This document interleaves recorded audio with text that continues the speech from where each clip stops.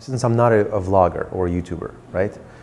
I'm always between two different pressures of one doing more for the channel and one doing less for the channel so I can do more work elsewhere, right? For me, the channel and the work are not the same thing. As for YouTubers, that would be the same thing. So the reason I'm trying to get you guys on board to bring like the biggest department in the company, it's a very small company still, but the biggest department is the video department. And the reason for that is I'm hoping you guys can make up for the fact that I'm not going to be producing content. So that being said, you guys are kind of stuck with a limited amount of options here because I'm always tempted to do more content, but I'm always also reminding myself that I need to do less content so I can give more time to the company.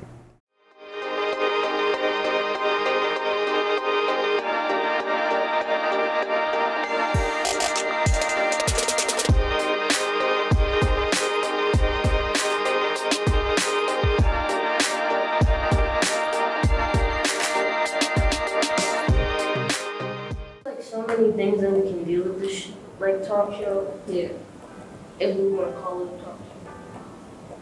Like one of the things that we have to consider is like, what do we talk about?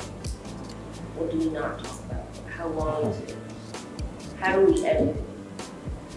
In terms of that, like, should we just go like straight through with like just an intro and an outro and just like complete talk? And then if we do complete talk, we have to train ourselves to be as focused on as possible. Because you don't want to be rambling. Exactly. Because the minute you start rambling is the minute that people will go off your page. Yeah. The thing that I think of is like when people react to like music videos and music in general, they usually do it like the day of or the end of the week where they do like a wrap up of everything that happened. That's what I would imagine that this would be. Yeah. A wrap up of what has happened in the week. And then if you say if it's like, in terms of time, I would say honestly, don't go over 20 minutes. And see, that's the thing. Like if I like you enough, I will watch the whole thing. Yeah, exactly. And then that's the thing, like how do we get to that point where James is watchable no matter how long the video is? Exactly. Yeah, that's a really big thing that I don't know how to overcome right now. It's like, I don't know, it just seems like natural to a lot of people to be likable, but this is like a really, really concentrated niche that only so many people really want to take on life like this in. So. Yeah, like what I would do in terms of the talk show-esque type vibe, I would literally just have a camera right there. Like move all these chairs just so that it's those 3 chairs or whoever.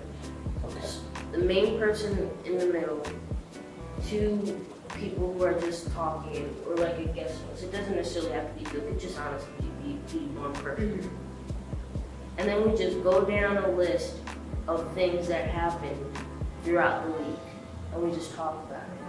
But then it's like the stuff that I feel like people are talking about, it's either James doesn't necessarily have an interest in or James doesn't know enough of. Like if we were to do this, I would just go on like, to be honest, we would talk about like Cardi B versus Nicki Minaj. I'm not even lying. Or we could talk about like, oh man, what else? James Cameron just talking crap about superhero movies. That's all. Or K-pop. Yeah, K-pop. like just all this stuff. Like so much of it. We should actually like to make a list of stuff that like he likes. Yeah. Yeah, that's like really one of the fundamentals of succeeding, like knowing like what you want to talk about. Yeah. That's relatable to people.